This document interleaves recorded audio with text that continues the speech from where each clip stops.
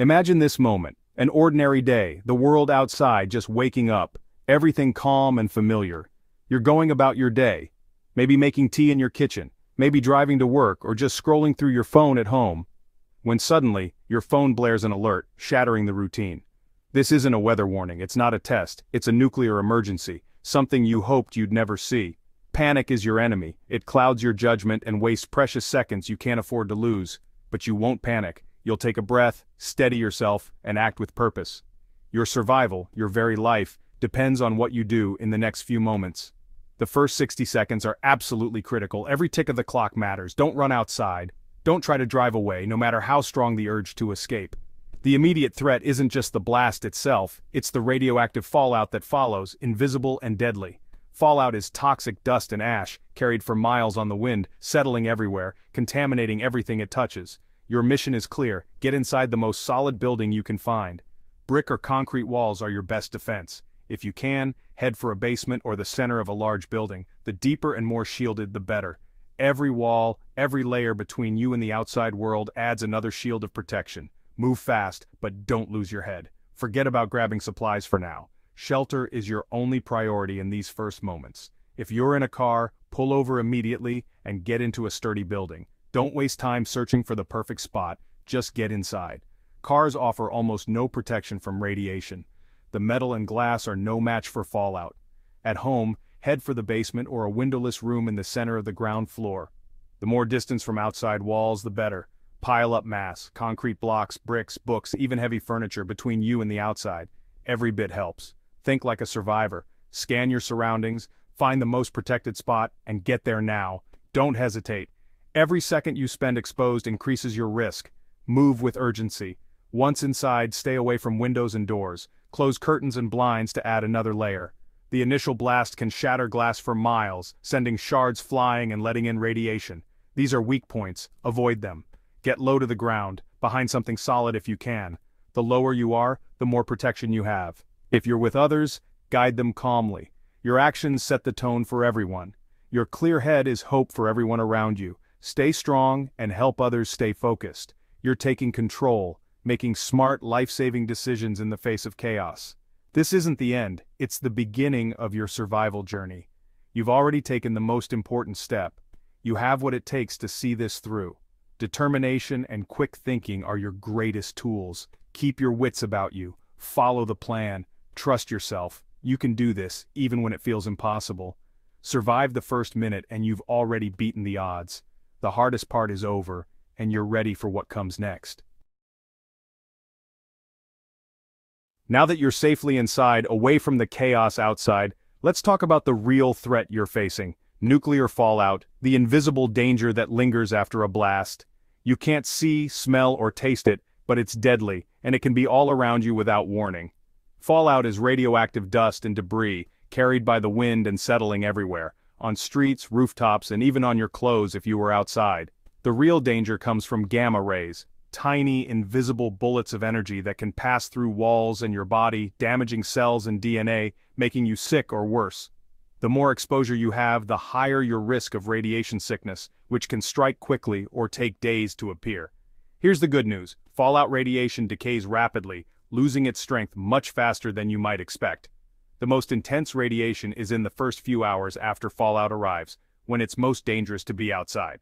After just 7 hours, radiation drops by 90%, making it much less deadly. After 2 full days, it's down by 99%. That's a huge difference, and it's why waiting matters. This is called the 7-10 rule. Every 7-fold increase in time cuts radiation by a factor of 10, making your shelter time even more valuable. Your shelter is a temporary fortress, shielding you from the invisible threat outside. You don't have to stay there forever, just long enough for the danger to fade and the world outside to become safer.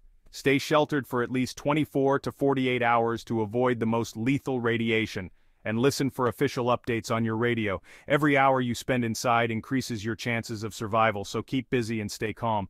Time is on your side, let it work for you, and remember that every minute counts. Patience is a survival tool. Use it to your advantage. Resist the urge to leave early. Wait out the worst. Don't risk exposure by stepping out too soon. The longer you stay protected, the safer you'll be. Trust the process and know you're doing the right thing. Survival is a waiting game. Your patience and caution are your best allies. In a nuclear emergency, remember 3 words: time, distance, shielding. These are your survival mantra. Time. The longer you stay sheltered, the weaker the radiation gets. Get inside quickly and stay put, especially for the first few days. Don't get impatient, don't go outside. Time is your ally. Distance. The further you are from fallout particles, the safer you are.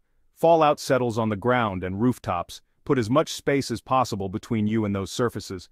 Basements are ideal, the center of a multi-story building is next best. Maximize your distance from contaminated surfaces. Shielding dense materials block radiation. Concrete, brick, packed earth, these are your best shields. Wood and drywall help, but more mass is better. Pile up books, furniture, water containers, anything heavy around your shelter.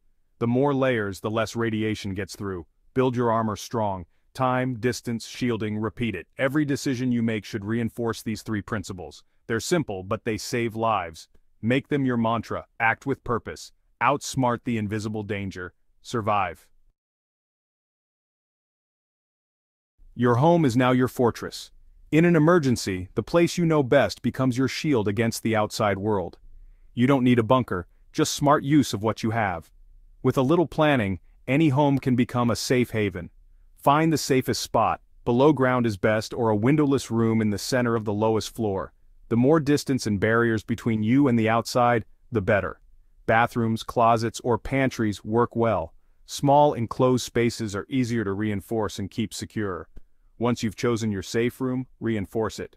Block windows, seal doors, and make sure there are no gaps. Move heavy furniture and bookcases against the walls to add extra mass and protection. Fill them with books or dense items. The denser the material, the more shielding it provides from radiation or debris. Pile mattresses, boxes, or bags of dirt and water containers around you. Use anything heavy and solid to create barriers. Every inch of extra material adds protection. Layer up as much as possible, even if it feels excessive. Shield the ceiling if you're not underground. Fallout settles on the roof. Overhead protection is just as important as the walls. Pile things on the floor above your shelter if possible. The more layers between you and the outside, the safer you'll be. Think in layers. Outer walls, inner walls, and your improvised shields. Each layer increases your chances of staying safe. Bring essentials: water, food, first aid kit, radio, flashlight, and a bucket with a lid for a toilet. Don't forget extra batteries and any medications you need. Make your space livable, but prioritize safety. Comfort helps, but protection comes first. You may be here for 48 to 72 hours or longer. Prepare to stay put until it's truly safe to leave. Comfort is secondary. Protection is everything. Stay focused and remind yourself why you're here. Adapt and overcome with what you have. Creativity and resourcefulness can make all the difference in a crisis. You've turned an ordinary space into a life-saving shelter. That's survival. You're ready. You've done what it takes to protect yourself and your loved ones.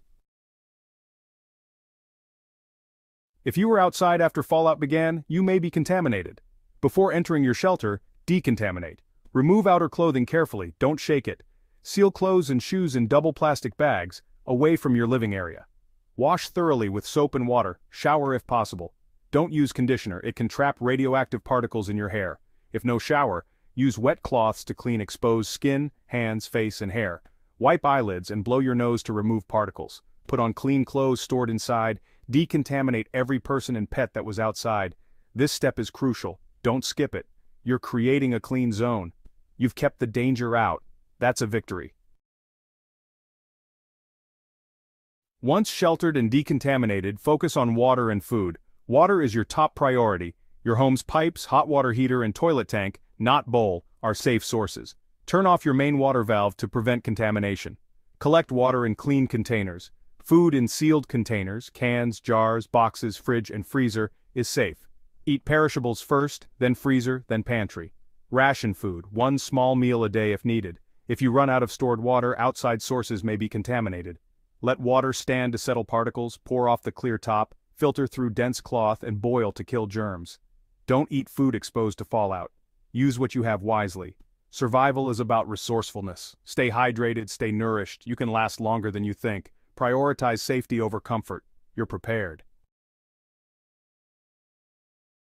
Air can carry fallout particles inside. Make your safe room as airtight as possible. Turn off fans, AC, and heating systems. Close and lock all windows and doors. Seal cracks with duct tape or plastic sheeting. Cover vents and openings. You want a sealed box, but not completely airtight. For ventilation, cover a small opening with damp towels or blankets to trap dust. Don't worry about oxygen, most rooms have enough for days if you're resting.